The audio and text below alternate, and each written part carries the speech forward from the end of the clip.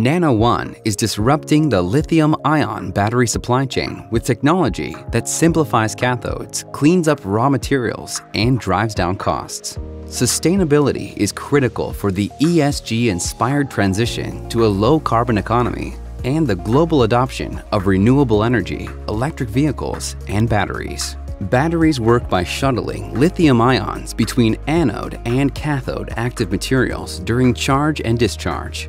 Cathodes are made with lithium and metals such as nickel, manganese, and cobalt, making it the most expensive component in complex supply chain in today's lithium-ion battery. Metals are mined, refined, and made into intermediate sulfates, making them 5 times heavier. Lithium carbonate is converted to hydroxide, making it reactive, corrosive, hard to handle, and short on shelf life. This adds thousands of dollars per ton, energy, logistics, and a serious environmental footprint.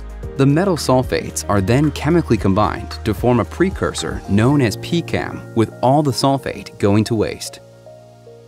PCAM is milled with lithium hydroxide and heated in a furnace over a period of days before protective coatings can be added to form the finished cathode powder.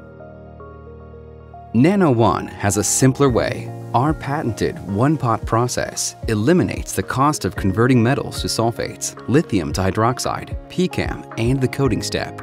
There is no sulfate waste stream, nor the need to transport it around the world. We call it M2CAM. We use 20 times less water to produce a composite powder that reacts in the furnace in a matter of hours instead of days. We form coated single crystal cathode powders with no extra steps for improved durability in batteries.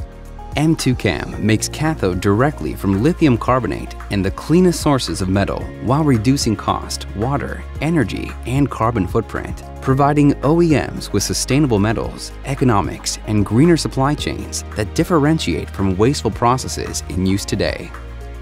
With piloting, patents, and a growing list of global partners, Nano One is changing how the world makes battery materials.